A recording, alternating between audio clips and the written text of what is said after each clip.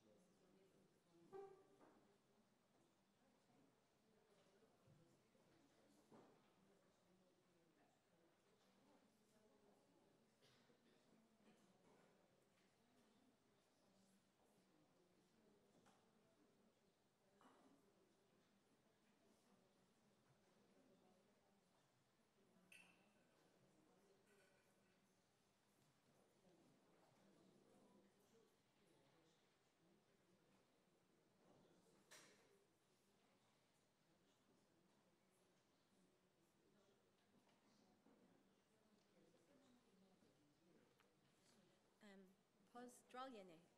Good morning, everyone. My name is 𝗲𝗲 and I'm Assistant Curator of BIO27 �súper-vernaculars.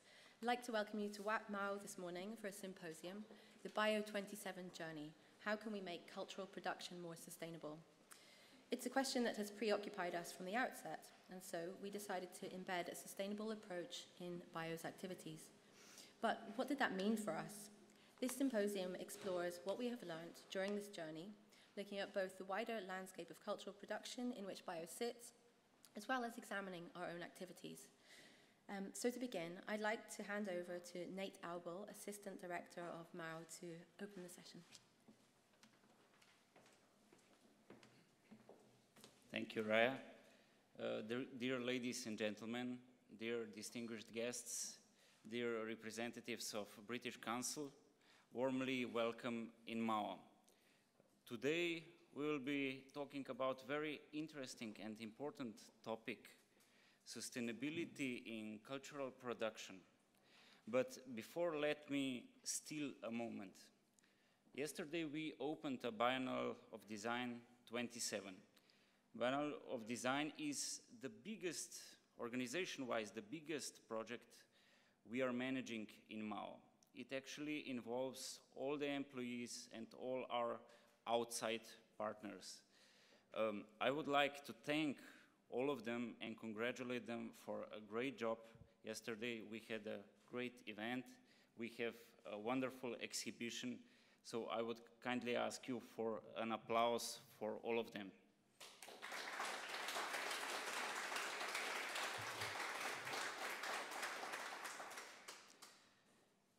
Regarding the sustainability in cultural production, I would like to start with very interesting words I heard yesterday from Jane Withers on the press conference. She said, "Time of great ideas is over. Now it's time for radical action."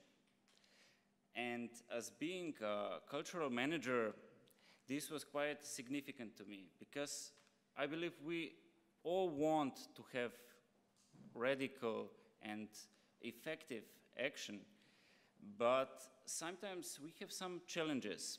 And for me, one of the basic challenges is that sometimes we have a difficulty to determine the gas emissions or the environmental impact of objects and services we use.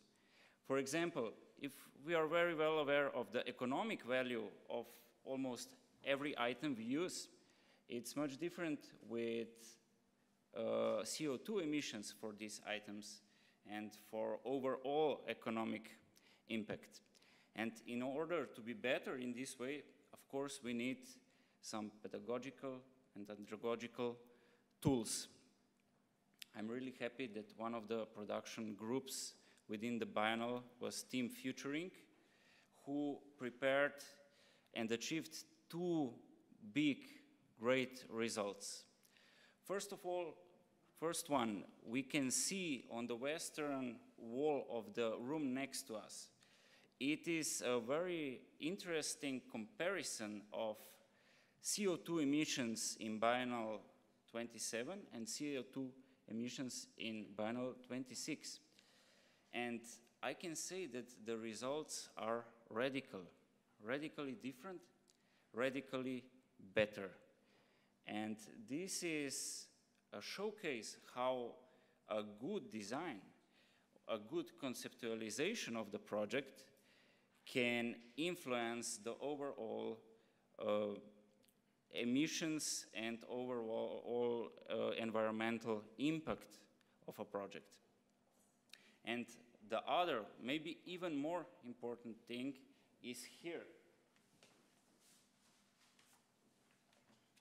The team prepared a very interesting booklet with the title Sustainable Cultural Production. These are the guidelines for cultural workers, cultural managers, to be better in organizing their production. And I'm especially happy for the last page of this booklet, which gives us tools, calculations, and resources which we can use while planning new projects. So I would like to thank you, the group Future Inc., for these two great achievements within this limited time frame. In 𝗏, sustainability is one of our core values, and we would like to be proactive and better in this field. That's why we decided that with the opening of biennial, we will also sign a United Nations pledge toward more sustainable cultural production. This pledge will be signed in the end of today's event by our director, Dr. Bogo Zupančić. But this is not all. We believe that we need to lead, so we will invite all national museums and also all members of ICOM Slovenia to join us signing this pledge until the end of the biennial, until the end of September. And we hope and we plan that we'll be able to convince most of them, if not all of them, to join us in this sustainable movement. I would like to thank again the British Council for the support of biennial and for the support of this event. And I wish you great panels, great discussion, and especially sustainable cultural production. Thank you.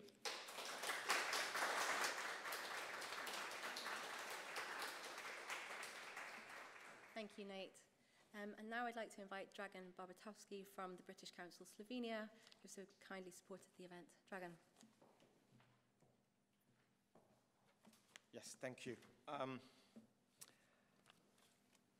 We started to think about, I think we met in June last year, Jane and Raya and Anya, when we were starting to think about how can we become part of BIO27.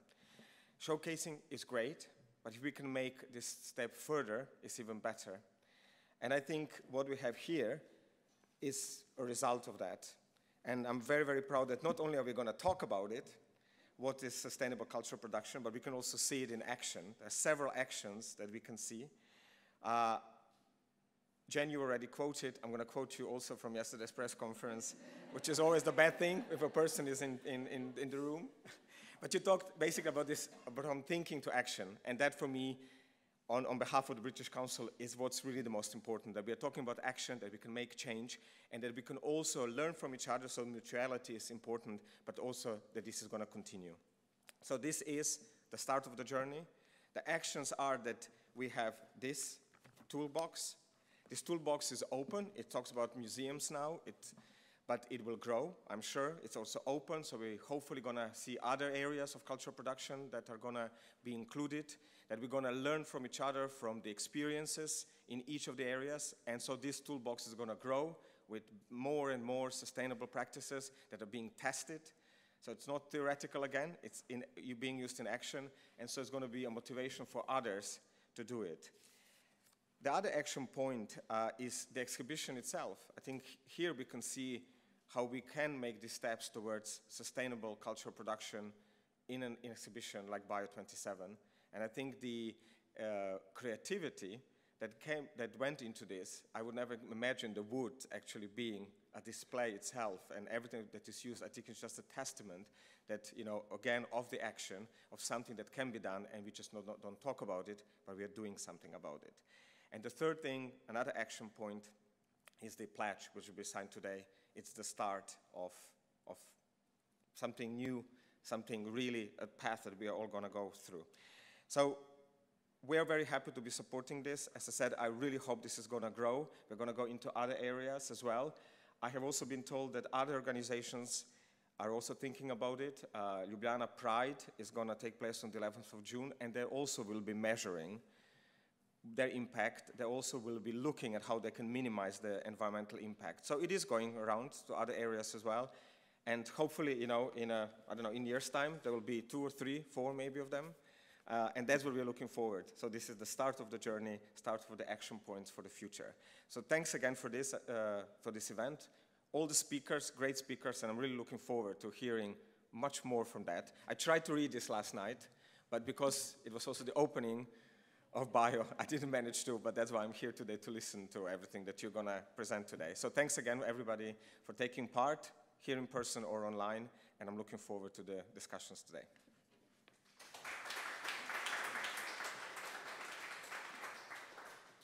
Thank you, Dragan. Now everyone has already quoted her, but I would like to invite Jane Withers, Curator of Bio, to give her opening remarks. Thank you. Thank you, Raya. Good morning, everyone. It's great to see everyone here from last night and still looking bright and sparkly after it's quite a challenge in the timing. I would just like to say that this symposium actually means a huge amount to me personally, and I think Raya and the studio, because a year ago, actually, you know, I think a year ago I hadn't even been to visit Ljubljana and to get to know the Biennale, and it was a sort of dream that we would try and turn this around and make it a live project where we looked at its impact as we went through it, as we were doing the things. And of course, that takes a huge amount of support, collaborators, openness, generosity to do things in that way, and sort of messiness along the way, because you're throwing everybody's normal procedures out of the window at times and destabilizing the process.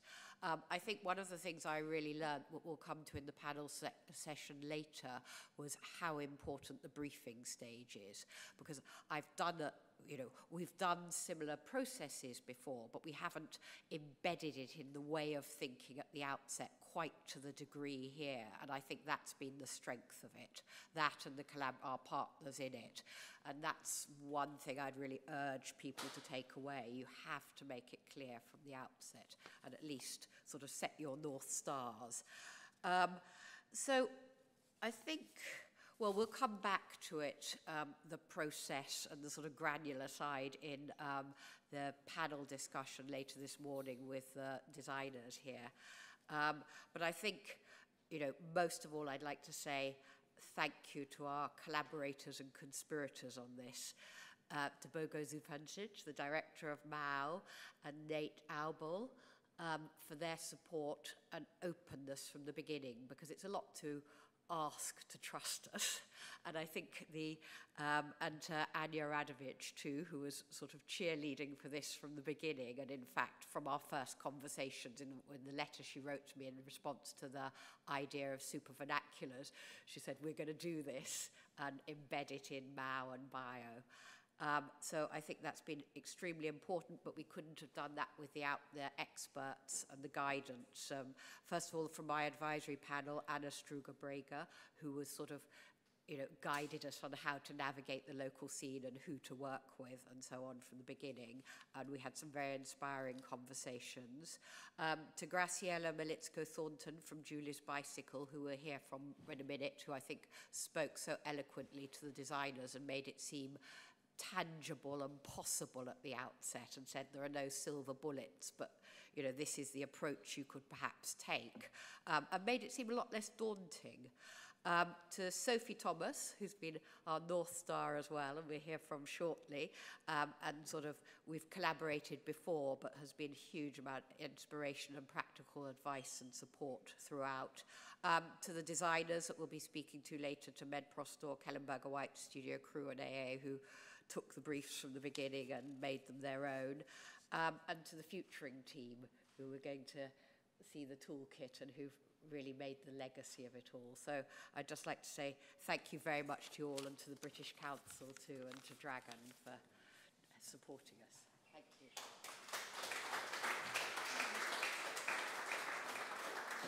Thank you, Jane.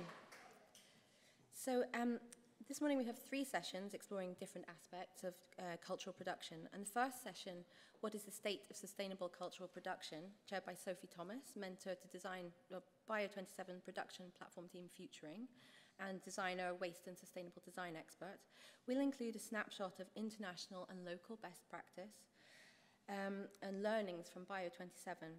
So before I ask our speakers to come up to the stage, I'd like to invite Graciela Melitzko-Thornton from Julie's Bicycle, to give a presentation, and Graciela has been really instrumental in supporting the production platform and giving all of the design teams her advice and knowledge throughout the process. So, Graciela.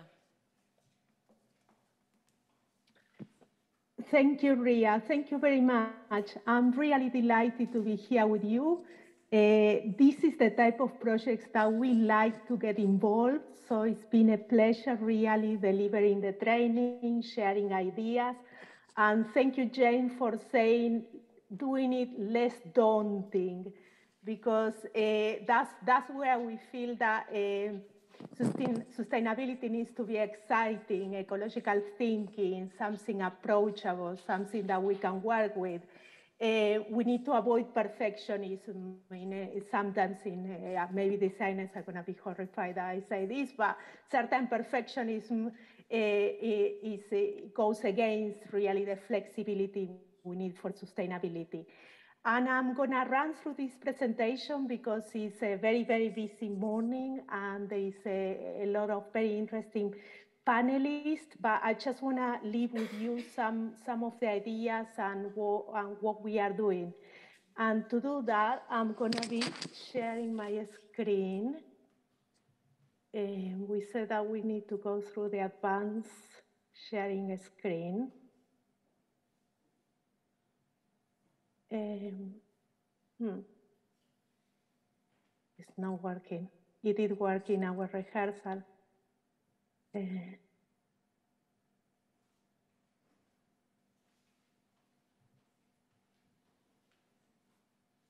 Can you see my screen now?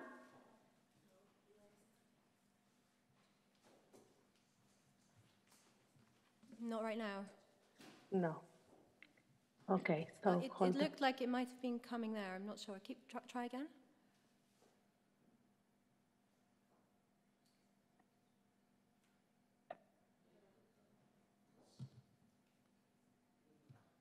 Yeah. Yes, yeah, now we got it.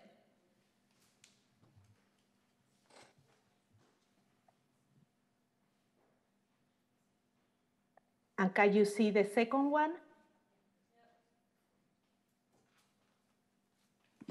Yeah, yes, we can.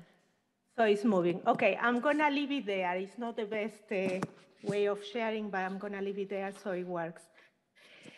For the ones that don't know us, who we are, 𝗤𝗔𝗪 is a charity. We mobilize the arts and culture to act on the climate and ecological crisis, and we support the arts and culture to become net zero and restore nature, inspire public action on climate and ecology, and champion environmental justice and fairness. 𝗤𝗔𝗪 this year is 15 years old, and it was founded by the music industry, but we are now working across arts and culture. We partner with more than 2,000 organizations in the UK and internationally, and we combine cultural and environmental expertise, and we focus on high-impact programs and policy change to meet the climate crisis head-on. And I think this is important to share the way we work, because for this project, I think it's a good example of combining everybody in the whole ecosystem, from artwork to activism, organizational leadership, design and innovation, collaboration all across the system, and definitely how is this evolving and coming into policy changing, so mainstreaming all these actions. We now know that climate change is here, the ecological crisis is here, there is no doubt about that. So the decisions we make now will set the course for the next millennium on this planet. So no pressure there. So we really need to think what we are doing. What is really positive is that there is quite a lot of partners coming into the field, coming into the network. Every day we see more and more specialized toolkits and for more specialized activities. Yesterday, the Gallery Climate Coalition came with a campaign about transporting art, for instance, working with all the art transporters. There is a lot of initiatives coaching, supporting, so I think we all need to make the best use of that. a little bit about the way we work on the day-to-day practice is not only understanding environmental impacts, but also looking at strategy and policy. How is this impacting in our business model? One thing that we always say, you are going to be, by reusing materials, you are going to be spending less on materials. But it's good to spend more on training, on capacity building. So, and then we are looking at people and communities, how culture makes place as well. How is it something so important in our day-to-day life? And during the lockdown, we took the opportunity to reflect and do more research. And we came with this piece of research that we call it the Art of Zero, which is a snapshot, a photography of what's happening in the visual arts and museum sector globally. Some of our conclusions is that were at that point that the visual arts as a whole is not prepared yet. It needs to do more, really. It needs to do more work to roadmap science-based targets, action, put all this into practice. There are pockets of excellence, but not enough. So we need really to become more synergetic with these pockets of excellence. Commitment is evident. Lots of people are committed to this. We need to strengthen those relationships, those links. Artists need to be supported in their climate work. Leadership is needed. And this recovery opportunity is once in a lifetime opportunity where visual arts can make an exceptional contribution. And from inspiration from the sector, again, during the lockdown, we took time to think through with some individual projects like yours as well. So next time we will have a slide about your project. That is a fantastic project, really. And we took the time to plan from the outset, as Jane said, with this exhibition that is now also open at the Barbican in London, Our Time on Earth, that got a lot of interesting research in the background as well. But we also took the time to think, okay, how do we need to engage all partners and collaborators in an exhibition? How do we need to brief designers from the contractual point of view at the very beginning, communicating why all this is really important? And we look at materials, longevity, provenance, the need to reduce what we use, understanding what is coming into and out of the organization, and choosing to products or looking to alternative materials that are long-lasting, that can be reused, repaired, recycled, or biodegraded. And when we are building, we want to design for disassemble or the construction and low toxicity. You got the pictures, and when you already have waste, think creatively about what to do about waste. You got there in that picture the crates from the V&A London Museum, where they did a fantastic project with local carpenters, upcycling all these crates and using all this furniture in community projects locally or for beekeeping, for instances. Another very interesting example that we were having in early conversations was the Biennale of Sydney. They look into partnerships for innovation. They were seeking innovators, creating or reinventing materials to be utilized in the exhibition. They went into the designers and the innovations with their problems, which were their problems in the previous Biennales, and why they wanted to do this more sustainable. And as we said, for designers and architects, always important to look into materials. Every material has trade-offs. So we are not, I'm a bit croaky today, sorry.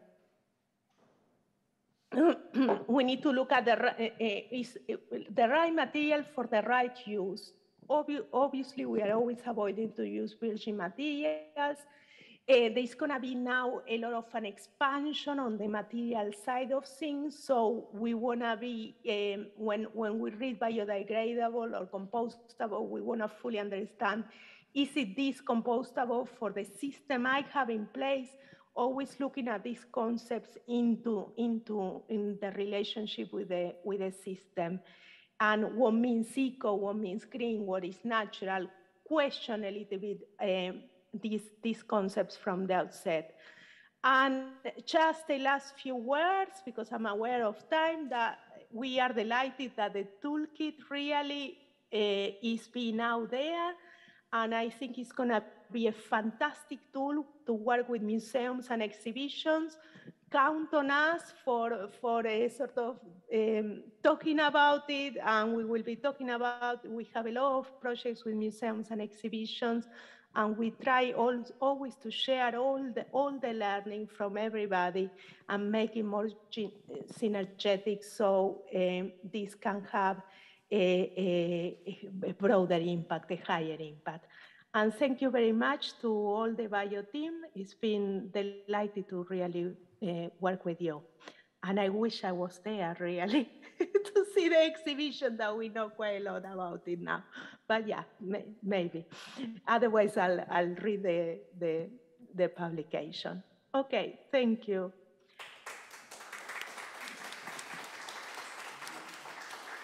Thank you very much, Graciela. And now I'd like to invite Sophie Thomas to join us, along with 𝗃𝗓 𝗪𝗶𝗁 from ICOM Slovenia, 𝗓𝗃𝗀 𝗃𝗃 Chair of ICOM Southeast Europe, to join us for the panel discussion. Sorry, I'm terribly sorry. I've forgotten somebody exceptionally crucial, is 𝗃𝗓 𝗪𝗶𝗁, Head of Bio, who's just been such a wonderful colleague and really got us to the end of the journey. Thank you. Great, thank you. Thank you, Raya. Is this on? Oh, so thank you, everybody, and it's fantastic to be here. If not, I feel slightly guilty because I had to, just being somewhere, having to come somewhere and fly somewhere is just like very difficult when you're a sustainability consultant, but we can have a big debate about that later. I'm quite happy to do that. But we've got a fantastic panel here. It's not a very long panel, but what I'd really like to do is to talk about not necessarily what the toolkit does, but the kind of landscape that this toolkit is going to hopefully to be used in, and how the kind of cultural and sector need there is, and where we are at, particularly in Europe, specifically in Slovenia, and then the lessons we've learned at BIO27. So, Alenka, I'd love to start with you. Do you feel like there's the timing now? If you could give us a bit of a kind of picture of what's going on in the areas, because you cover 11 countries, don't you, through ICOM? Thank you. Hello to everyone. I'm honored to be here. It's the same with us. With not so much of connection. Maybe my English is a bit rust in one way. So if I will have to find some word, please, Slovene people, help me. Even though we connected through Zoom and everything all the time, but when you are really in this real time, it's different. So, okay, Southeast Europe is complex regional alliance in one way. But I have to say that this sustainable approach to the museum work is already implemented in many projects. When I was listening to you through the media, reading in newspaper, and also just have a glimpse in this toolkit, I was thinking we are working on this for several years already. Maybe we were just not so how do you say, not brave enough, it's not the brave, it's not the word, it's not the right word, but to put in one place, as you did it now. As we have some projects, for example, one of the most successful in our region was reorganization of our depots. We know that museums, really one of the most important job is to take care of the objects, even though now we are all very much switched to the person, to the story around the objects. But on the same time, this keeping is very important. It also has a lot to do with sustainability, with the materials that we use, with the way we store it. So that was one of the most important and also successful projects started a few years ago, also with the ICROM as the institution that you have as the partner of this. Julie's bicycle had it on the slide. So we tried to do that in many, many fields. And this was maybe one of the first one, as we know that problems with the 𝗕𝗂𝗏, with keeping, with how do you say, not just keeping with the understanding and knowing what we keep, why we do keep it, why we need to keep it. You know, this is a huge conversation in museum world now. And with the sustainability, of course, also it goes quite well. I have to be quick, so is this okay? Yes, that's perfect. So I think what it was said, it is here with the usage of material, with usage the right material to restore, to conserve, to reorganize everything that, if it's organized, you know, this is very important. You know, where do you have it? How do you keep it? Where do you find it? So this is also one thing, and this was quite successful in many countries, also in Slovenia, and we have with ICOM Slovenia every year we have a special project regarding that. So on the other hand, with all the things that are doing basic, as you noticed, from how to manage the visitors, how to include all the staff to be as much sustainable as it's possible. Just my colleague said, you have printed everything on both sides, so you don't have space where to put the notes. This is just one basic thing, but you know, as we see, it's very important. So we're trying to do that. Maybe we are not so good in promoting it and maybe putting in one project or maybe in one material or something like that. So I'm thankful to you for doing that. Fantastic answer. I think there's two things I would pull out of that. As you say, one of the most important things that we have found through the work that I do is making sure the data is kept and the data is kept up to date, and like understanding where things are and understanding the needs for different materials and different artifacts, so sort of that climatic requirements and that collective understanding so that you can work together. So, you know, when we were working, for instance, talking to one of the 𝗕𝗏𝗪𝗔 Museum in London and talking about the kind of how they could pull together all their collective storage facilities of their objects, of their archival objects, is something that is, we're very short of space in London, so it's a really quite a key question, but it's quite, it's not very sexy, it's quite technical, but that's the nature of a lot of these pieces. So Jana, do you want to give a bit of a Slovenian perspective for ICOM? Yes, in Slovenia, we do have these guidelines made by Ministry of Culture that we should have sustainable museums, but we do not have specific goals. So it's up to every manager of the museum how he would implement those things and of his awareness and his values and the values of their team. But as far as I know, a lot of museums, they really take care of this sustainability in many ways. And in this general way, you know, regarding waste, this is for many years the fact, but also we encourage, for example, those simple things as catering. We always encourage the local production to have shorter this chain of products, that it's as short as possible. We encourage to use this tap water because in Slovenia almost everywhere water is very good, so we encourage that, even with special bottles made by Slovenian museums to encourage to drink tap water. And then of course, with these temporary exhibitions, we always try to reuse all the materials, to use the equipment as long as possible, you know, and to, you know, to make these reparations of old objects and include them into the exhibition equipment and so on. But I think with the designers of the exhibitions, we do not systematically work on using sustainable materials, not yet. It's just really up to each museum, to each manager. And other things, I don't know. We have those pedagogical and andragogical programs, and we have these workshops many times, and we use, you know, recycling,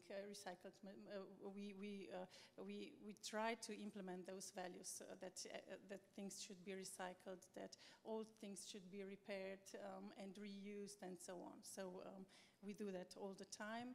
And I don't know, there are many other fields. For example, a lot of museum buildings are being renovated, and they are we always work together with the Institute for Renovation and Conservation, and they encourage us to use the old techniques of construction and to old materials, and they do not let us use, you know, some new not renewable materials and so on. And we take care that these renovations are energetically really sustainable. So very super vernacular. It's a little bit of everything, but you know, it's not organized, and I'm very happy that this could be, you know, the encouragement to be more organized, even the museum managers, you know, to have some strategy about that. Yes, I think working together and kind of that collaborative piece is so important, because often you find out that everybody is doing their own thing, but actually there's so much learning that can happen across, and it's not a competitive thing, it's actually sort of all that learning. So Anja, over to you. So you have clearly been such an important person for pushing through all the sustainability for BIO27. We were talking earlier about how actually you took it on, but it built a whole layer of complexity and challenges for you. Could you tell us a little bit about that? Yeah, maybe from now on with the toolkit, it's going to be a little bit easier to start with new projects. But definitely from practical and organizational point of view, we were researching the topic, building the toolkit, and doing it at the same time. So maybe now the step further would be really to start from the toolkit and then build a project around it. And also, I would say, for example, just getting people to think in the same way was also some effort. For example, borrowing the wood sounds really easy.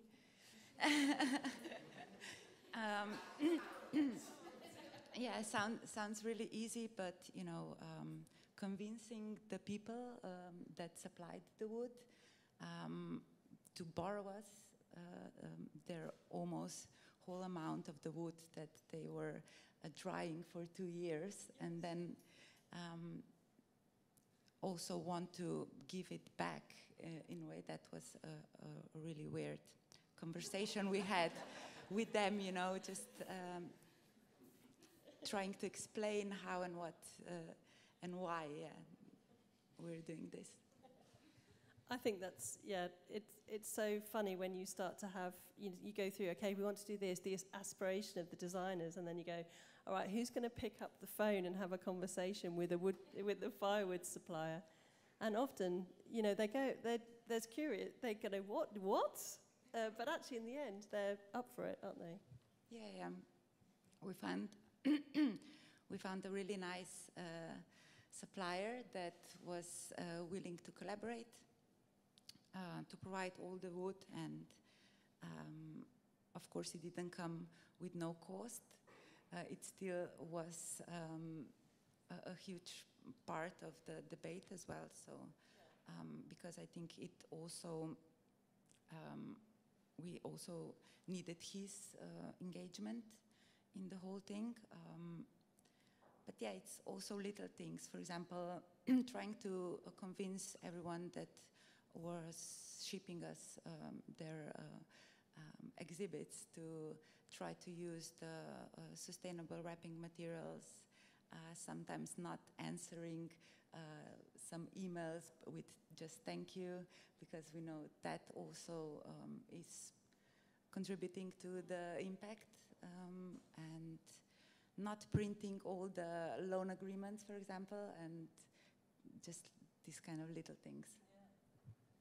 Actually, it really does make a difference. So when we did the environmental audit for the Design Museum show Wastage, and we built a tracker email. So right from the beginning, we told them to CC the email in that tracked how many. And I mean, I don't think we caught everything, and we know we didn't, but there were about 11,000 emails going back and forth.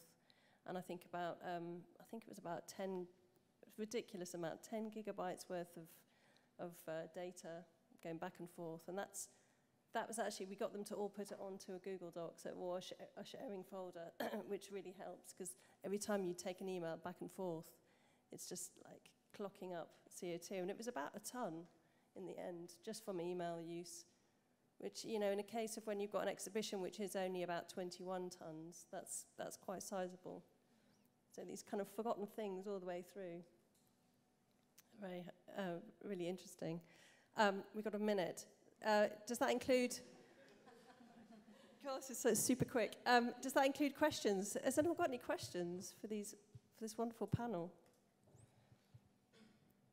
For me, it sounds, and this is always the case, you know, when you start talking to people who are working in these areas, you realize there's so much going on, but it's just not connected. And I think this, to me, is the best thing about the toolkit and from BIO27, that it's actually really kick-starting new conversations and new, not so much collaborations, but that kind of, where should we put all that knowledge? Where should we gather it? How do we then build upon it? You know, what happens next? You're absolutely right, you've done the hardest bit this year, and now it just becomes like, how do you make better? How do you continue to push? And also, what challenges did you have this year that you can then put into a brief for next year, or for the year, you know, for the next time? So I think it's always about lessons learned, and with all this kind of thing, the technology is changing, the materials are coming in, new materials, you know, something that we thought was good 2 years ago then suddenly becomes not good next year. So that's why it's really important to keep that data and sharing going in an open source. Anybody else? We're just 1 minute. No? Yes, of course. Well, it's quite nice to recognize now that actually the most sustainable building is the building that is already built. So Slovene museums and most of the museums of Southeast Europe are actually in this type of old buildings. So even though we don't want to be so much sustainable regarding our museum work, we actually are one of the most sustainable organizations in this field in one way. Even though we are adjustable really much, because we never had enough money not to recycle our showcases and everything, and this is sometimes really hard when you when you have a designer that wants to do something new, and it's nice that this is now the trend in one way. Thank you. This was just a comment in one way, because sometimes how do you say, opportunities are also in this, what we think that is actually disadvantage. But because in museum work, old building is mostly disadvantage for developing what we want, what we say. But in this case, we can always say, as we are working this building, this is our pledge to sustainability. We know we have many restrictions, but we can do that with the help of visitors, with understanding of visitors, with understanding of our financiers, and also museologists, that we can do as best as we can with all of this. Thank you. Very good. Good ending. Thank you very much.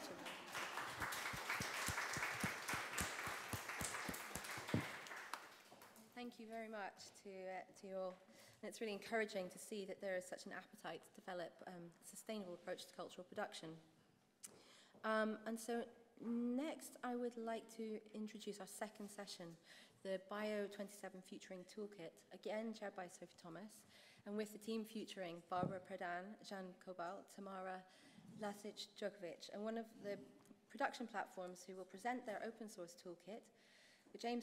to empower cultural institutions and designers in reducing the impact of their work. Welcome.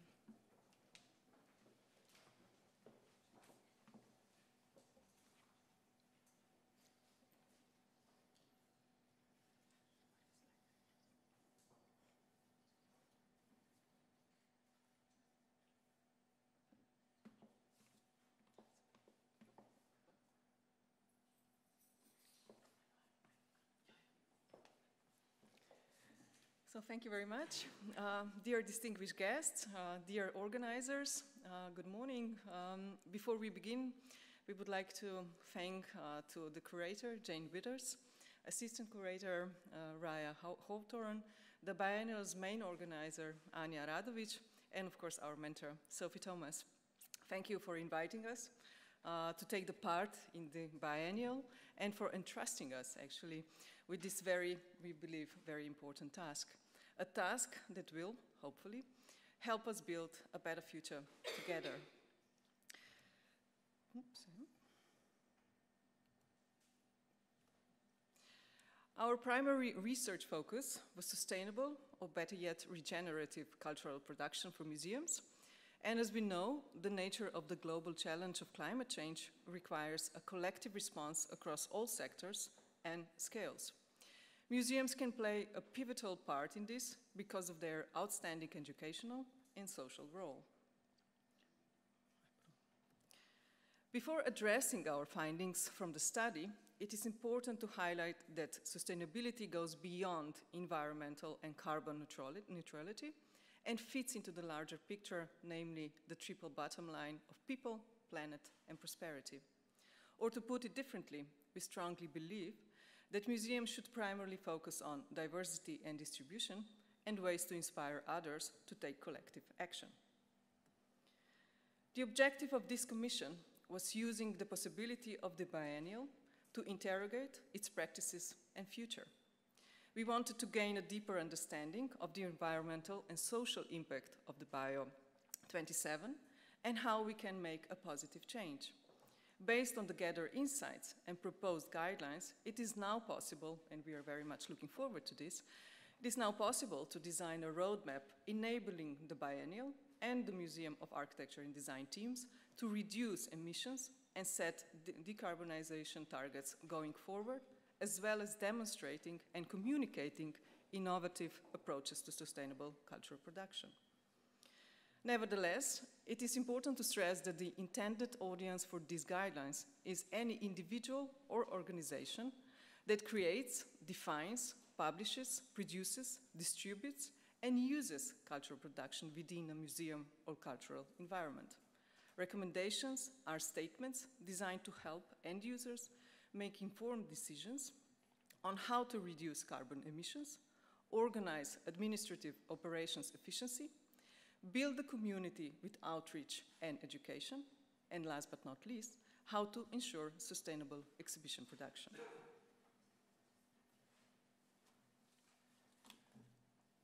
Based on our research and findings, we created a toolkit composed of information and knowledge gathered from different sources and practices which are already searching for sustainable exhibition design solutions and museum management. Rather than rigid instructions, we wanted the toolkit to function as a set of helpful guidelines, empowering museums and designers in their first steps towards sustainable cultural production. We started the research for the commission by looking into several examples of good practices that show how minimizing the impacts of cultural production can be done.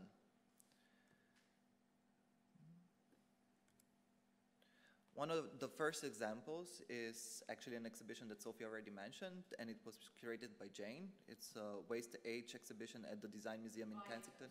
Advisor too. Okay. The Waste Age exhibition at the Design Museum in Kensington, London. By embedding sustainability at the very core of the exhibition, they managed to dramatically reduce its expected impact from 185 tons to 10 tons of CO2 emissions, with significant reductions coming from switching to renewable energy and rethinking the materiality of the exhibition.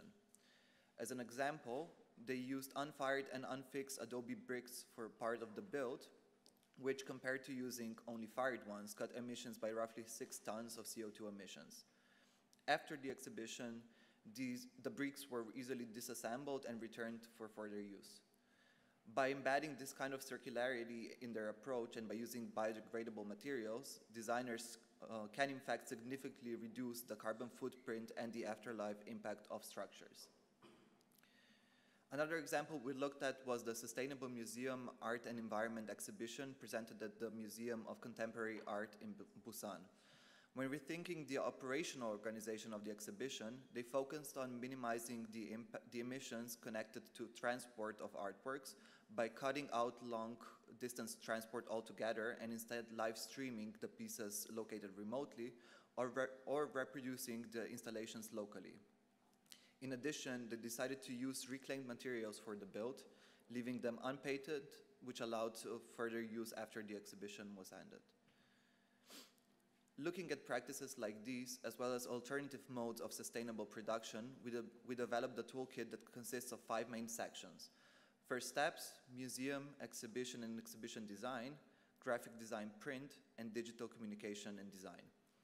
Each section is composed of an intro contextualizing the importance of the guidelines, practical information and instructions on how to minimize the impacts, infographics visualizing specific impacts where relevant, and examples of successful practices. Functioning as autonomous entities, the sections focus on relevant information for different interest groups or experts, and therefore some information is duplicated in different sections. In first steps, we present the actions to be taken on an institutional level of the museum to declare its intention towards carbon neutrality. In the museum section, we pinpoint the main areas of emissions for museums and provide instructions to identify the opportunities for improvements as well as practical guidelines on how to tackle those. For easier navigation, these guidelines are broken down into different interest points for the museum, such as operations and building efficiency, advertising, waste, and community outreach, to name a few. The exhibition and exhibition design section includes guidelines for planning and organizing an exhibition, exhibition design, tips on construction and deconstruction, electronics, with a large emphasis on materials and the importance of material selection. We provide examples of low-impact construction materials and materials for signage, and which materials should definitely be avoided.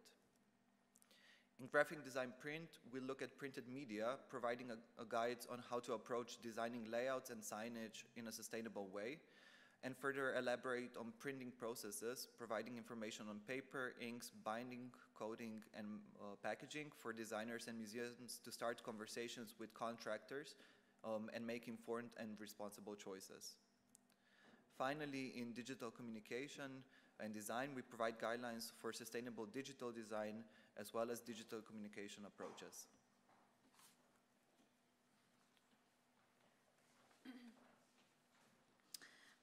To present the toolkit in a more tangible way, I will now present how we used it ourselves to calculate some impacts of BIO27 and BIO26, compare both, as well as speculate on how MAO could improve some of its infrastructures and become more sustainable, even regenerative. For BIO26, all the exhibition furniture was built out of aluminium, which resulted in more than 9 tons of CO2 equivalent emissions. To understand the environmental impact better, we have translated this amount into the number of trees that would have to be planted and grown for 10 years in order to offset these emissions. As you can see, for BIO26, 47 trees would have to be planted and grown for 10 years to offset them. But this year, the exhibition is built out of firewood, as mentioned before, that was borrowed from local suppliers for the duration of the biennial. Borrowing the material instead of buying new has helped the team to radically reduce the impact of the exhibition setup. The choice of material brought down the overall CO2 equivalent emissions by more than 7 tons, which is 4.7 times less than that of BIO26.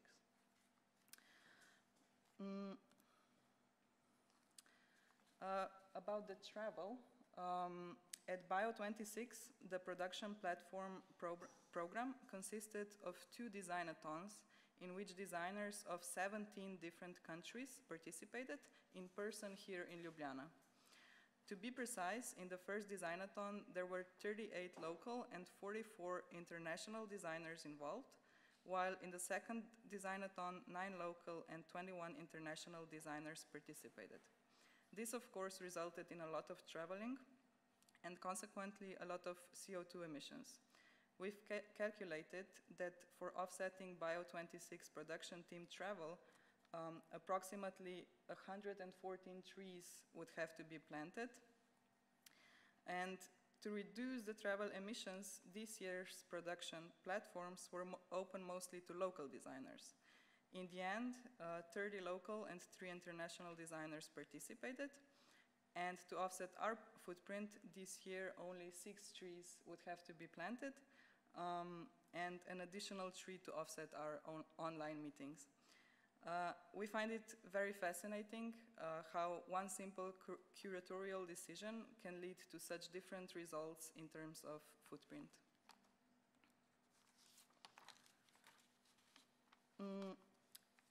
Currently, MAO is being powered by nuclear energy, which isn't problematic in terms of CO2 emissions. However, on a regenerative scale that you can see here, zero emissions only means that we're not doing any more harm.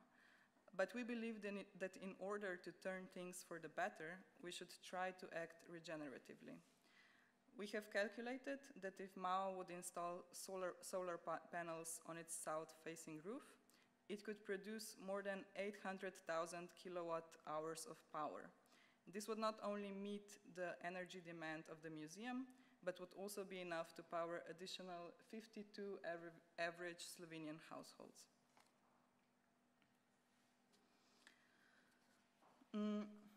For our next steps, you can probably imagine that it is practically impossible for our toolkit to ever be finished, since the technologies, materials, and measures are constantly changing and progressing.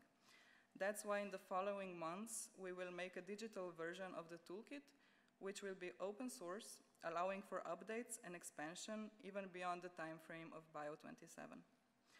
We strongly believe in vernacular knowledge of diverse environments, and we want this guide to stand on the shoulders of many. That's why we will invite museum staff, professionals, and visitors to give feedback and contribute with their knowledge and insights.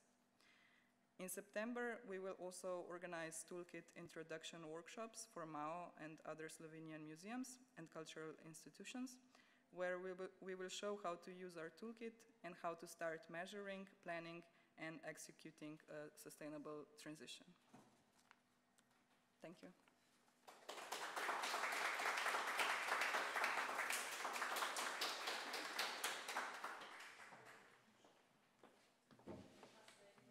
Oh, hello. Fantastic. I'd just like to say it is an amazing guide. Congratulations for doing it, and I think it's going to be used so much. I mean, I'm taking a couple home with me, and I've already marked mine up to things to do. So I would suggest, if you haven't read it, you know, read it when you're traveling, read it when you're about to go to sleep and when you wake up, because there are so many things in it, which actually, what really interests me is the fact that you can go in and it's so practical. You need to do this. It's very like, it's action focused. We've been talking about, you know, enough talk. Let's get on with it. And this guide is very much, you know, of like, this is what you need to do. Don't mess around. Call the timber people, you know, get on with it. And but then also there's some really big concepts in it as well. So you've really kind of mixed it up. How are you wanting people to use it? Because I think, you know, you talked a bit about it going digital. But what do you think would be a really good success story for you?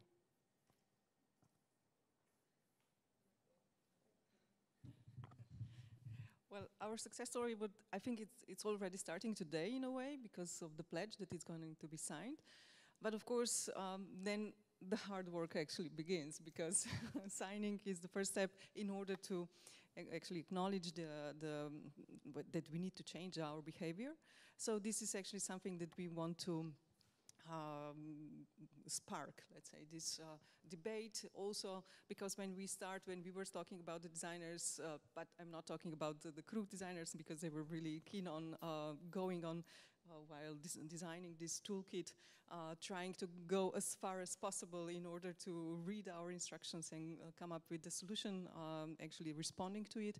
But when I talk to other designers who are, let's say, designing exhibitions and so on, they were always saying, oh, but do we really need to start with our exhibition to doing this? So it's something, it's a behavior change, and I think of course there will be a lot of obstacles, a lot of boundaries, but I really was very interesting or very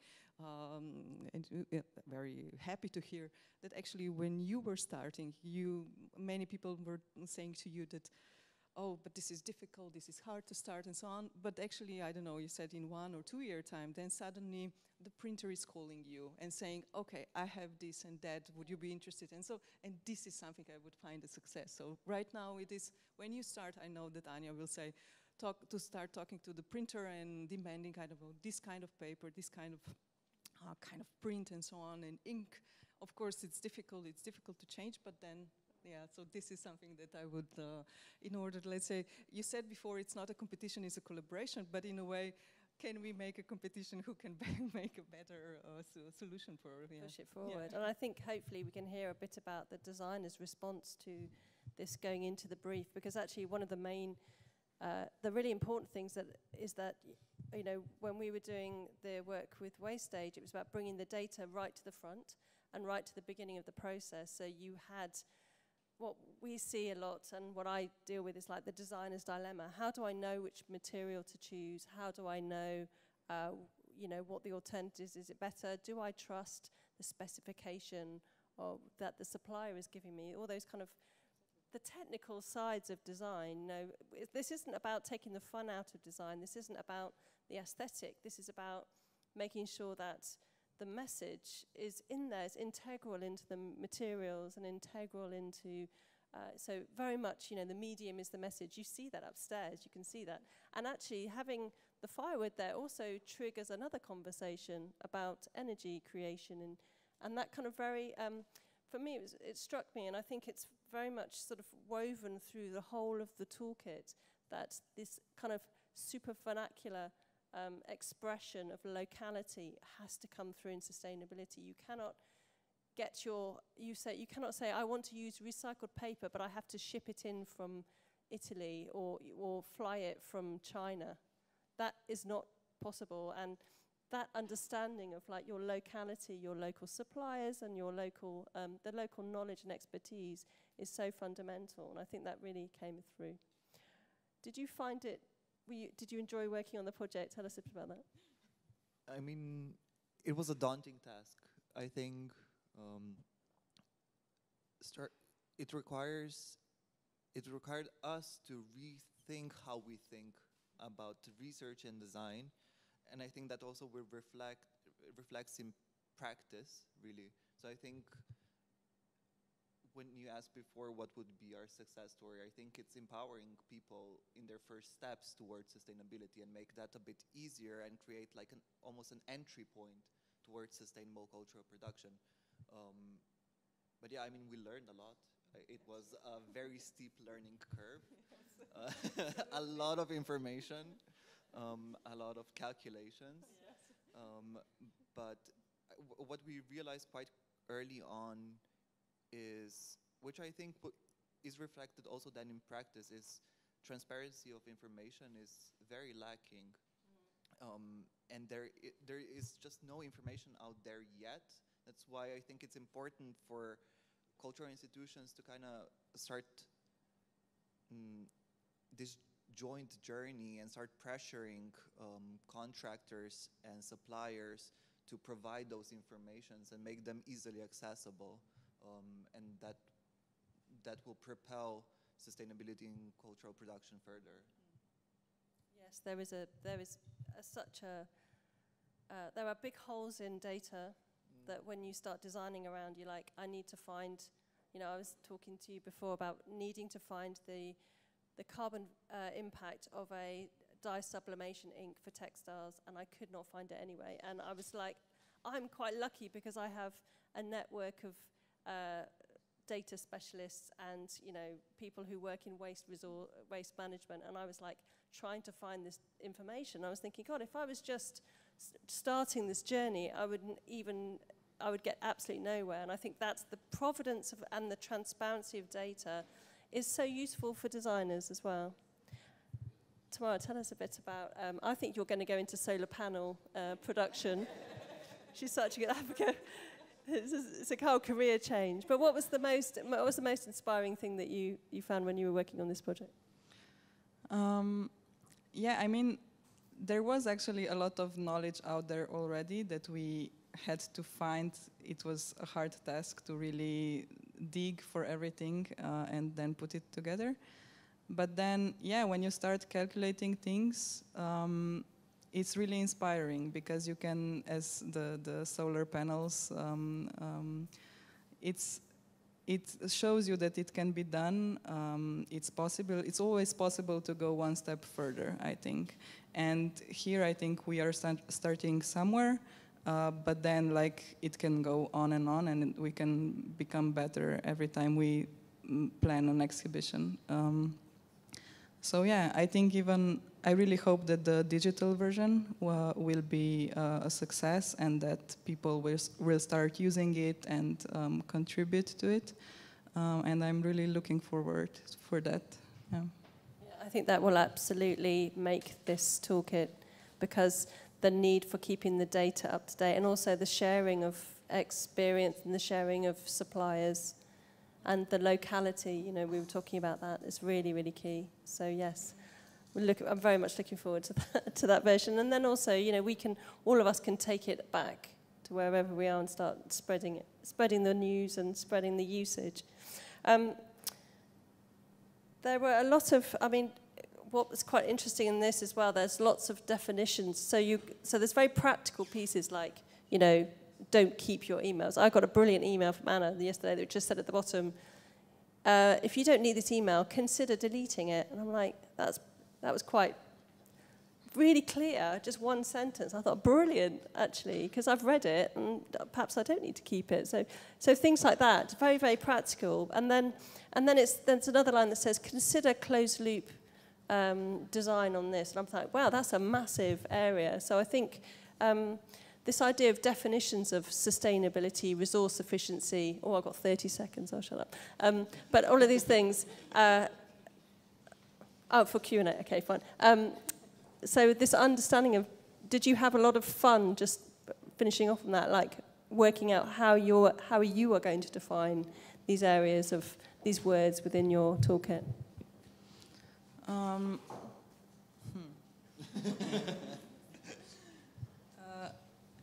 Yeah, I mean, because we are all also designers.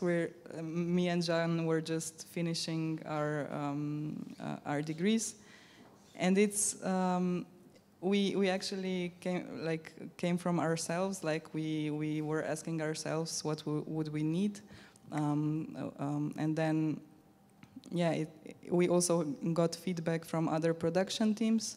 So we were really like trying to just do a lot of evaluations, and it's really nice because then you get feedback and new ideas, and it's really nice to work collaboratively on these things. Maybe just to mention, a version of the toolkit in its early stages was given to all the other production platforms that participated here for BIO and the museum to get feedback on how they responded to it, if it was understandable. Because when you're researching something, you get really into the topic and you have a broader picture, but then giving that knowledge forward, it can be unlegible. But you just don't see it. Yeah, and I love the way that you, when you first read it, you're like, okay, and then suddenly you open it up and you go, oh, There's a whole load of other information in here. This is it's some magic, secretive magic. So, but it is a fantastic toolkit. I open it up to you all, to those that have used it, to those that have read it. Have you got any questions you'd like to ask the authors? I'm just curious, probably you should wait for, sorry. Hi, my name is Dawn. I'm curious, what's the next step for your team after this toolkit? Because as Sophie mentioned, that given that aside from the grid or the framework of the instructions, it's also important for the material side, like how we actually source the material. Are you guys going to maybe build up a database of connections, like what kind of resource we can locate to step things up further, or you guys have other further plans to really shape up the team for future development? We would love to. We hope that museum will actually support us in this because with this online toolkit, it's actually something that people can contribute, and of course we will edit it and it will grow. With all the calculators and resources, of course this is just a start, and we will definitely make additions to it and so on, because every day actually is something that comes out, and it's actually, or it's, as it was said before, new knowledge. Suddenly we understand that something that we were very keen on yesterday, it needs to be changed because of it. So in a way, we are definitely hoping that biennial and museum will see this, because right now, because they will sign the pledge, they will need to use it. So, and we are very keen to actually to grow knowledge with them, because as we said, we are constantly learning as well. And while doing these workshops for museum staff here at the MAO, and also for other museums which will hopefully join the pledge, we will definitely like to contribute it and develop this further. So yes, if the opportunities and if the funding and if the knowledge will be there, yes, we are very keen to actually to collaborate further. And this is a part of our, actually, let's say, kind of to help with roadmap and action plans and so on. I also teach at the Academy of Fine Arts and Design of the University of Ljubljana. We also signed the pledge December 2021. So this kind of a knowledge that we got from Toolkit, they are also collaborating with me as my assistant. So it's actually something that it's actually already changing, let's say, directions, not only for the museums, but as it was said in the morning, so for other cultural production or academies, and I hope in education and so on, because the last reports that we can read from IPCC, it's actually saying that the climate change is actually a pedagogical or educational emergency. So here is a lot of things that we can do, and I think we can collaborate, because museums are here to educate us, as we said, collective action and so on. So I think that if more of us, yeah. It's a fundamental, isn't it? I think also if you look at examples like Sarah Kassam at the V&A, who's now unfortunately left, she set up a materials library there for all of their curatorial and build teams. And she also, I mean, she's done a huge amount of work. There's a lot of information, and there's a very good report that she wrote about it. But when she left, she embedded all that knowledge in different parts of the organisation, the institution, so that it wasn't lost. And I think that's very important, you know. So there's a lot of, you know, procurement team know how to write it into the briefs for the designers, and then the inventories sit with, you know, the estates manager and all these bits. So that kind of understanding is so crucial, because what tends to happen is that knowledge is lost if someone leaves and goes to another institution. So you really need to embed that into, that's my piece to add in. So we have 30 seconds left. So I've got a last final quick question. And no one asked, what is sustainability? Because that will just take forever. Yeah, we were that clear, come on. Oh, yeah, yeah. Yes.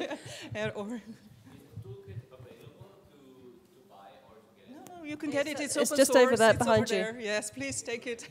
Yeah, yes, it's over there, and we look forward to seeing it online and open to everyone. Online, it will also be open source. So yes, we made it. It's not our knowledge. We wanted it to share. We wanted it to collaborate. We wanted it to grow. So yes, it's absolutely our knowledge. Because I'm here from Pyramicos to galleries, kind of representing them.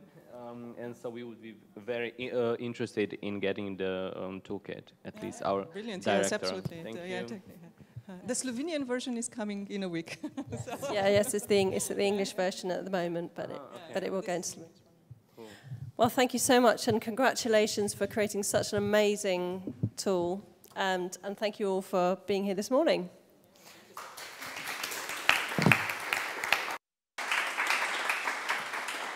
Thank you very much, Sophie, and congratulations to Team Futuring.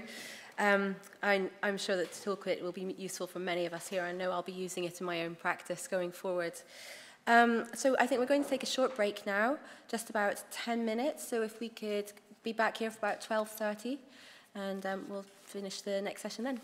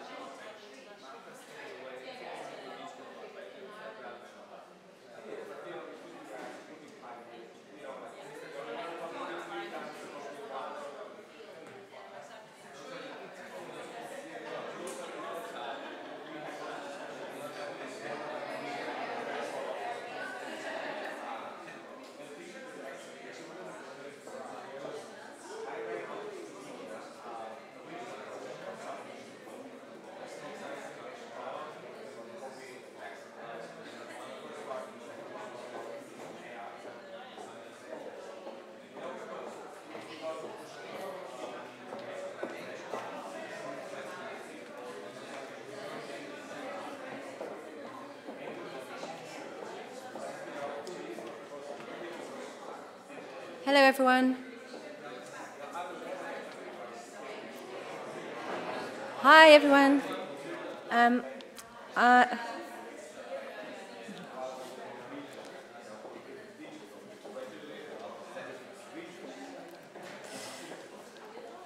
Hi, everyone. So I'd like to welcome you for our third and final session today. And I'd like to invite Jane Withers to join us in leading a discussion on designing super vernaculars with our amazing design teams, 𝗍𝗂𝗪𝗏𝗏 and Sebastian White from 𝗕𝗂𝗪𝗏𝗏, 𝗏𝗂𝗏 from 𝗪𝗏 and 𝗃𝗃 and 𝗍𝗂𝗪𝗏𝗏 from Studio Crew and Studio AA.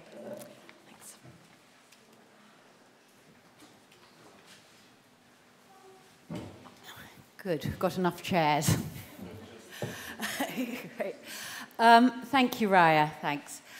Actually, it's been really interesting for me to hear the talks this morning, and there's a couple of points I'd sort of, by way of introduction, quite like to, of this session, pick up on. The first was the sort of the toolkit and the open source distribution and the nature of vernacular in a sense, or how that ties back to the theme of the Biennale super vernaculars, because I draw there are strong parallels between open source and the vernacular and modes of sharing information, knowledge, collaboration.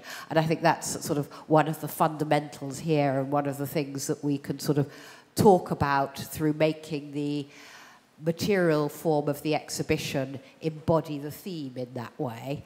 And the other one I'd just like to say is that with the travel point, yes, we did reduce the footprint through working with local teams. It was also something that came about through COVID.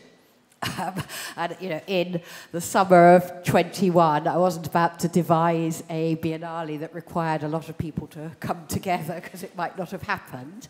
But although those figures look like one thing, and I do think it's very important to put the resource in locally, I also think international exchange, creative exchange is equally important. We mustn't forget that. It's just how you do it and how you make it happen. And I think we see that on our panel. We have 𝗪 the exhibition designers from Ljubljana, AA, Alias from AA, Gasper from Crew, who worked together, and then we threw into the mix 𝗂𝗪𝗏𝗏, Sebastian and Eva, and I think nobody here had really worked together before, is that right? And it's become, you know, it was one thing at the beginning and sometimes quite difficult meeting by Zoom when we never really, or I'd met you, but you hadn't met. So I think, you know, we have to remember the power of meeting and inspiration. And also I think most importantly, you know, there's the numbers side of sustainability, and there's the creativity and imagination that you bring to it.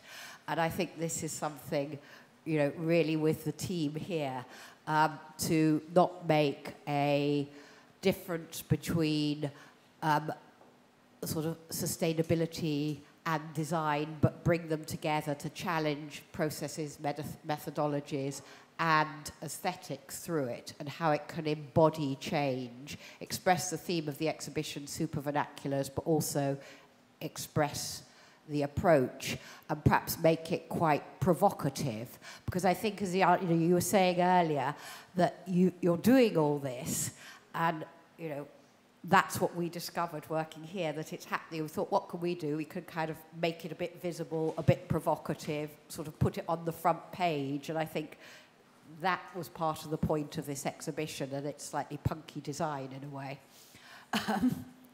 So I think, first of all, you know, actually it was only last November, wasn't it, Rock, when we met?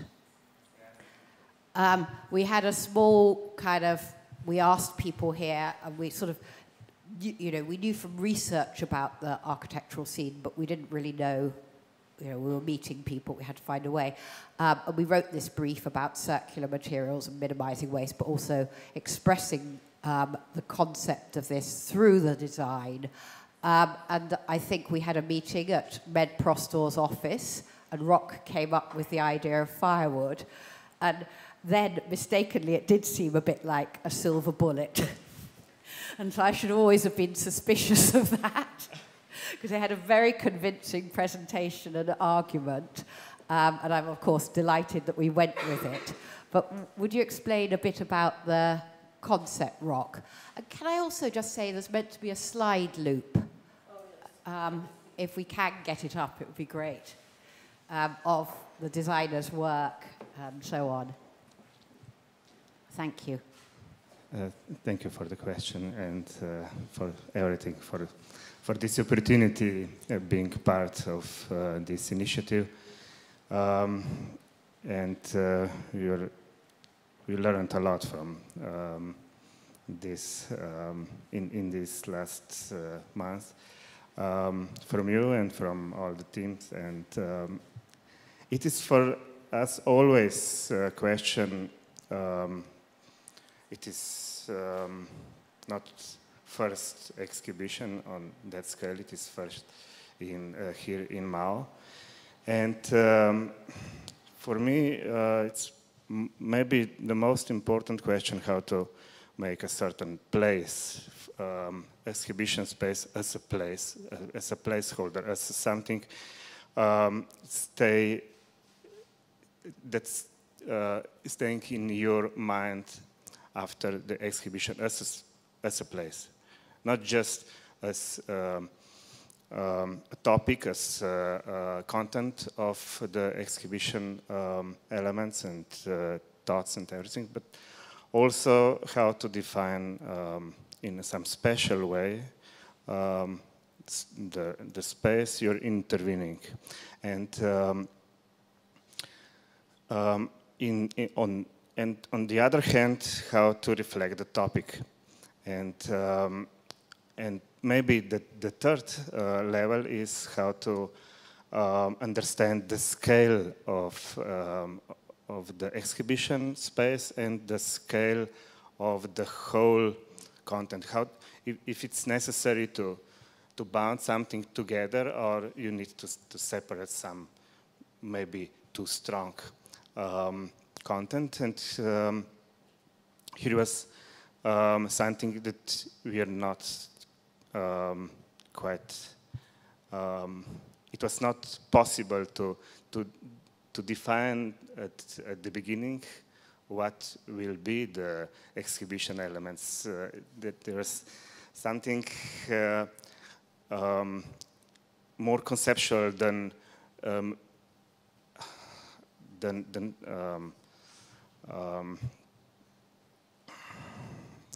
haptic, and because of that we decided to make some reflection on a topic and on a scale which have to bound together all these marvelous I don't know, examples of this global initiative. So how to bound them together into something that could stay in your mind after you're leaving this exhibition. Yeah, I think you've done that beautifully, actually. But it's also a marriage of the wood and how you've used that, and the craft of putting it together, I think, is really important. But also the graphics, and that story began with the font. Can you tell us a little bit about that, Eva and Sebastian? So yeah, we were asked to do the identity, and our studio is very interested in typographic voice. So building a character with typography, rather than, you can do it with illustration, image, other things. And especially for a Biennale, we like, when a group of things come together, we like to not give one thing a priority or choose one artist or designer, but do that through the typographic voice. So yeah, we started with trying to think of what is first of all, what is a sense of place of where this exhibition is taking place, but also obviously the theme of what is actually an eco font, what could that be? And we did a lot of research, and I think one of the special things for this project is that your brief really made us do all that research, which sometimes can be a bit, quite often clients want something like in 2 or 3 weeks. You know, can you show us something then? And maybe this whether you don't have time because of other projects going on, it's really allowed us to do a lot of research into the subject. And you know, it was from numerous things like narrow fonts, lighter fonts. There was we found this study that if the US government would change their fonts, they would do something more narrow. They would save billions on energy and ink and paper. So things like that we learned on the way, and we tried to also then create the form, so create that sense of place. And we were working with everyone at the museum, and they have this amazing collection of Plečnik. So we looked at the drawings, and we're, as a studio, very interested in the kind of back of house, like what happens, how were things created, how were things drawn. So the annotations of the architectural drawings of Plečnik had this really amazing like hand drawings, but as also there was a kind of geometric forms in it. So it kind of combined two things. We were very like something drawn by hand, but still have a kind of something that I guess the tools of that time was a ruler and maybe a compass. And so that's how we started then drawing this typeface. And it was important that, like, you know, the little ink blots at the ends were visible. So it's not something that we would totally take away the hand. It's important that this stays. So it's a kind of a synthesis between the hand and drawn digitally on the computer as well. Thank you. No, I think that's super interesting, and it's conveyed in the final use. But you made the lock-up and the font, and then it was sort of handed. It's a sort of it's like pass me parcel, sort of handing on something to studio crew, Gasper and Alias from AA, and what they then did with it. And I think what's been great, we had lots of discussions at the beginning, but you kind of made it your own and turned it into something through the materiality of how it was realized, how it's put in the exhibition, coming up with different systems to get away from vinyl or foam boards or the usual things. And can you tell us a bit about, you know, and also had some reservations about a font based on Plečnik locally, I would say. Okay. I remember you saying to me, in London, would you, what would happen if we made a font based on Mr. Beck's typography for the London Tube? So it was quite an interesting debate from the beginning, which I actually really appreciated because it made us think. Yeah, I mean, it was kind of the first time that we found ourselves in this position that we would kind of do an answer to somebody else's design, because otherwise we're also typographically first studio, so we choose typography as well as you do, maybe at some different way. And this was kind of restrictions in the first place, but then we kind of embraced it and tried to do some our life into it. But then, of course, Biennial is much more than just a poster, and we had started to think, you know, what will happen in the exhibition, how can we use this Plečnik font for longer text, and as long as, because it is only uppercase font, we immediately know that it will not go through just using this font. So we started to do a bit more of a system. Our first actually proposal was more focused on this sustainability part of the brief. It was more rough, so we kind of thought in sense of like medium is the message, so how sustainability works on the web, how does it work in exhibition, how does it work in, I don't know, in social media and stuff. But then kind of, you know, through the process, through the talks, through the feedbacks, we kind of, you know, made big like dividers between like exhibition and the other like promotional materials. So One thing that we experience is that sustainability is kind of challenging because event like biennial brings a lot of expectations from different stakeholders. Like an example, marketing team, it's, you know, they work on their own, and then you have to, you know, making a decision whether, you know, you will print another Forex board outside for some promotional thing, and we really find ourselves to have the more control in the exhibition part of biennial. So if I'm completely honest, we more invested our time in thinking about how the exhibition will look like, and then maybe just put this poster and promotional thing a bit on the side, but like not, we did it professionally, but we kind of found our silver lining in the exhibition. So yeah, we found that probably the less sustainably heavy thing to do is to only print, you know, graphics here in 𝗏. So we actually use the printer in 𝗏 secretary office and print everything there, except like the huge graphics, because no printer can print A2 formats. So we also contacted Sophie about, you know, this Xerox versus HP thing and ink, and yeah, then we decided, we made this decision, and actually we built whole exhibition with only 2 packs of A3 paper plus some extra paper. It was not. Yeah.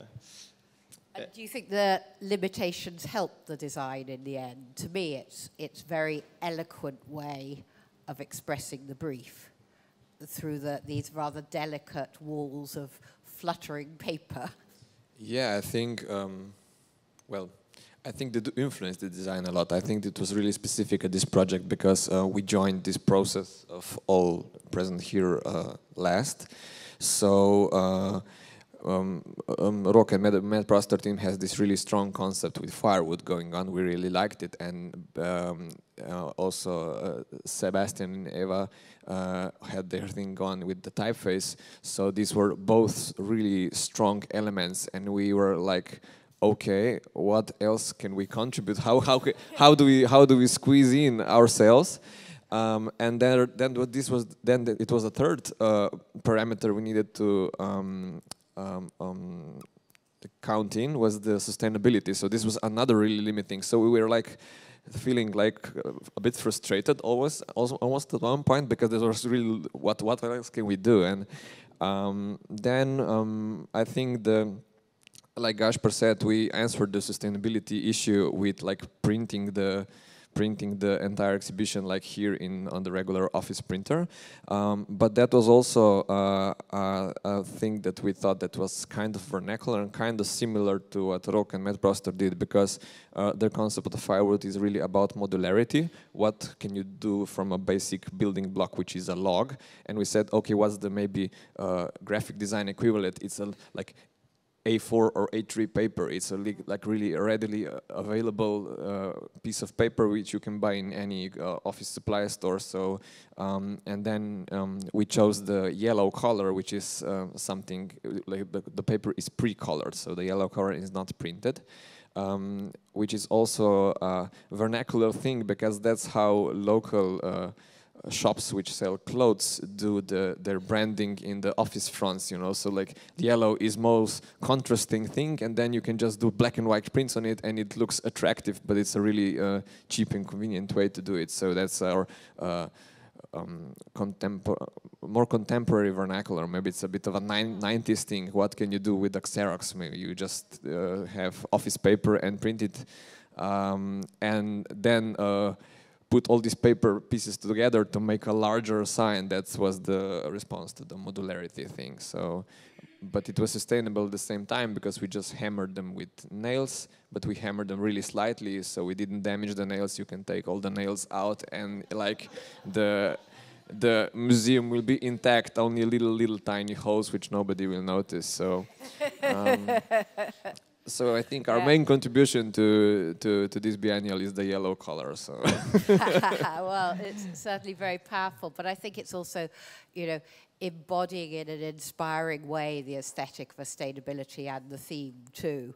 And I think that's where it's super imaginative and creative in a way, that it becomes, because you have some slide that will go past here that has sustainability on one side, and I can't remember if it's aesthetic or beauty on the other, like never the twain shall meet. But somehow I think that's actually what you've really managed to do. And I think we have to explore different aesthetics that celebrate some of the challenges. There's a piece in the exhibition by Francesca Sarti of Arabeschi di Latte that talks in the beauty of scarcity, and it was a manifesto she's made, and that's particularly for food and how to counter the massive problems of waste, that we have to embrace frugality and shift away from, I don't know if it's the same here, but much discussion at the moment in the UK about the supermarkets 2-for-1 culture. And the government were meant to legislate against that, but they've backtracked because of the cost of living and all these debates. So I think it's really important in this transitional phase to make it all so apparent. But there are also massive challenges along the way. And perhaps I'll ask each of you in turn to talk a bit about the granular challenges and perhaps the frustrations of it and what you would do differently. So Seb and Eva. Sorry, it's quite a lot in one. Yeah, I think what made this project so different for us to another project was more of maybe a philosophical issue as well, because this is something that's affecting all of us. It's multi-generational, and every generation or community group needs an idea, and maybe that's what vernacular is all about. But the title is almost like an ism. It's a call to action, and we were sort of a bit confused at the beginning because we thought, could we make something that's useful, like a product? But then we started to think how to think about this project process like a brand, and so we had to spend a lot of time trying to synthesize a lot of different ideas. And I think a lot of our conversations were sense-making, in a way. You know, we weren't just sense-making ourselves, but there was a lot of reflection. So I think that's so important when you're developing brand. It was almost like we were each other's focus group, or something like this. Yeah. And we felt a little bit maybe like a tag team or a little unit back at school, where we were just having to deal with this philosophical question, but we all needed to do something for the Biennale, something useful for the museum. And I think we probably all thought about how we could try and make an artifact that we could pass on to people. So how could we do something differently? A lot of the research has pushed a lot of ideas into a sort of best practice conversation that's happening in our studio. And so it's informing nearly all of our projects now. So we're writing this down as some kind of studio guidebook. But I'm just really curious about how you can make something completely net zero. So not reducing things, but how can we change visual culture? How can we turn the volume down? Because it's so noisy at the moment. You know, you only need to take a bus trip through town and see the amount of different posters and various advertising and people on their mobile phones even now. And everyone's sort of going through a kind of a visual process. And I think part of it in graphic design is maybe learning from the past, which is dialing down this visual culture. But it seems like it's an impossibility. But maybe technology is, maybe the most advanced technology is something that we need to keep looking at, as well as the most primitive. Yeah, absolutely. And I think that was meant to be, you know, in the super vernaculars, a slight contradiction in terms in the title. It's a vernacular for the 21st century and very much about embracing technologies, not looking backwards. And the slight sort of, somebody described it as umami, a slight weird combination of words that sort of get under your skin a bit. And I still have slight difficulty in explaining, but maybe that's kind of intriguing. Rock, apart from the sort of, you know, the challenges of making and producing the exhibition with the firewood, or what you'd learn from that, or the system. Tell us a little bit about that. I mean, we've heard a little bit about buying the firewood. Also, we hadn't really thought firewood dry in summer doesn't necessarily, you know, it's not quite the season. Yeah, it is a kind of message that, because I think if when you think about what represents Slovene mentality and Slovene maybe households, it is some that concerning for that self-sustainability,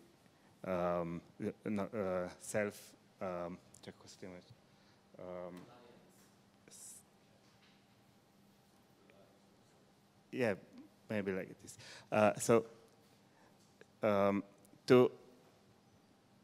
It's very important to be self-sufficient. I wanted to find that word, I'm sorry.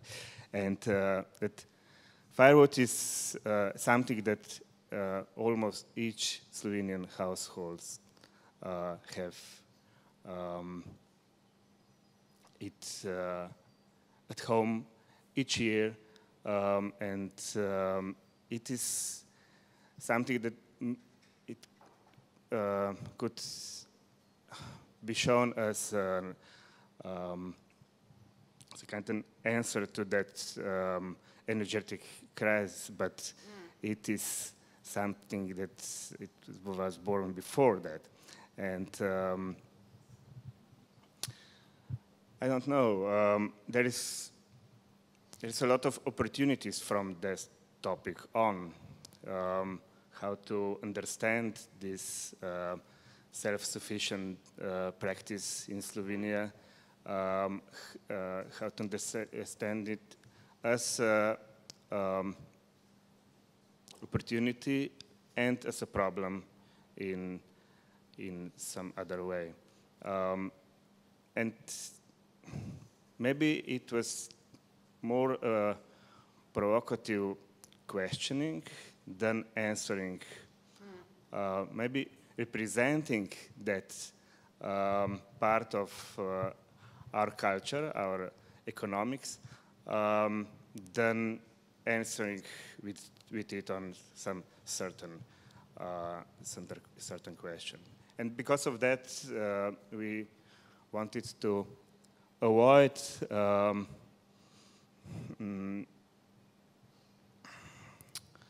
making compositions from that traditional way of that wood piles, yeah. But to find some other way of composition, some provocative way of composition, which reminds us in a way that it is something we could find everywhere here around, but it is on the same hand something different, something that you could see the most common element from Slovenian countryside in some other condition, in some other inside a building, or yeah, maybe piled, not outside. Yeah. And that provocative position is something that we maybe want. What could be some new starting point to understand, maybe.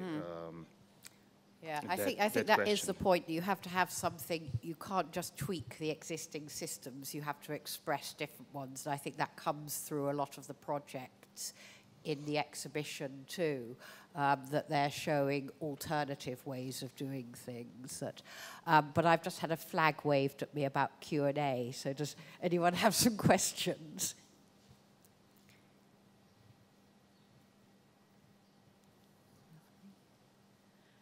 Sophie? I'm curious, because like when you started working on the structures, you were using the luggage straps and then you shifted. So what was that? What made you shift? Yeah,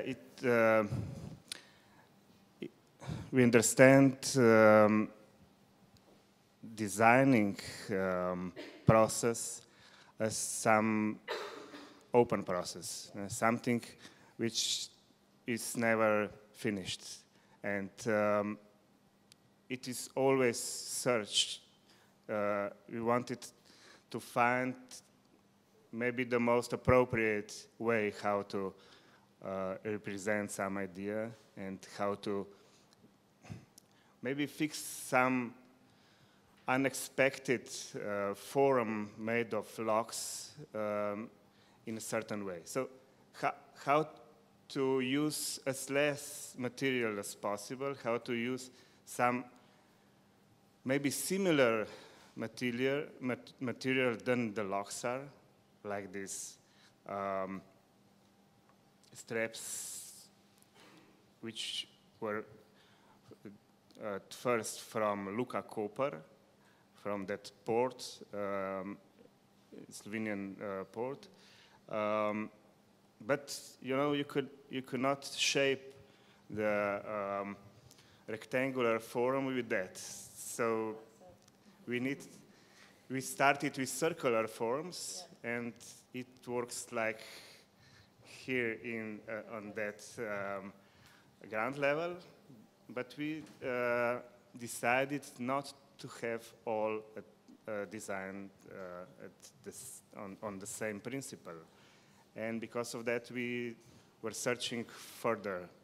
And that lightning straps you know, it is something very common. Yeah. You need that in many cases. In each building needs that, and it is something that there is no problem to use it again, yeah, and again and again. So this is something we just borrow, very similar to the locks. And no, I think it's what it shows is you have an idea and you're following through with the sustainability kind of the criteria that you want to get to, so that sustainability balanced with appeal. But then you come across a problem, and you still have to answer it in a way that still allows for the design. So you want to have rectangular forms, and then you realize you can't do it because you're working in materials that aren't necessarily made for exhibition design. So you're having to constantly iterate the design all the way through, which I think's brilliant, because actually as a designer myself, I love doing that. I know it makes the curators a bit nervous, but well, yeah. Thanks. Yeah. Yeah. You know, I think it is quite important that when you're designing things, that it have to be joy. Otherwise, I don't know what to do that job. You know. And it's the main point, I think. You have to be curious how you find your job interesting for yourself, and then it is a lot of possibilities that it will be well accepted also from the people. Yeah, I think we have to wrap up because we've got the sort of main signing of the pledge in a minute. But I think that's exactly it. Is, you know, one can't estimate the amount of work it takes to sort of pick up on alternative systems and run with them. And obviously, it's a kind of transitional phase. But you know, I think that's one thing I learned from this. You're continually coming back to it. You know, so much easier to buy what they call 4x4s panels or something, stick them up with some NDF, and you know. But so thank you very much, all of you, for sticking with the alternative routes, and to 𝗏 and BIO as well. Thank you.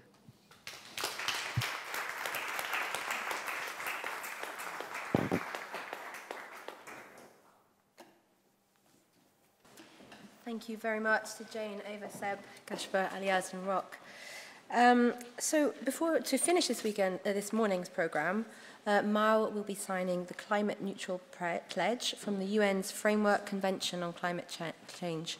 And I'd like to invite 𝗵𝗲𝗪 to give an introduction and Dr. Bogo Supancic, Director of 𝗲, to sign the pledge.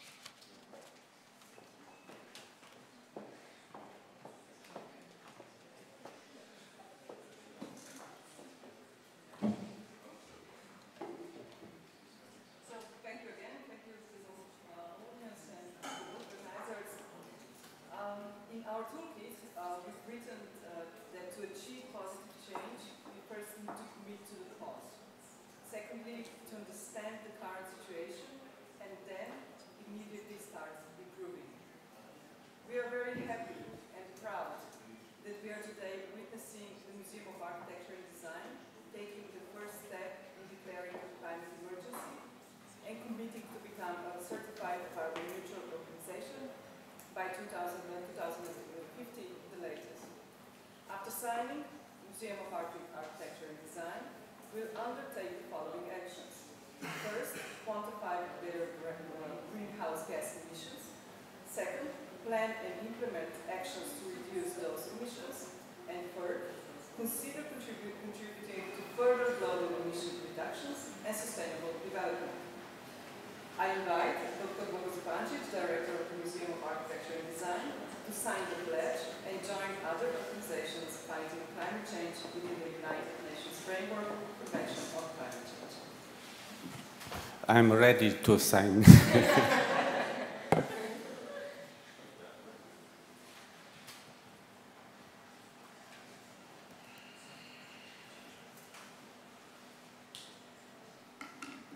I think this is a small step for men, especially for director, but a big step towards better environment and nature.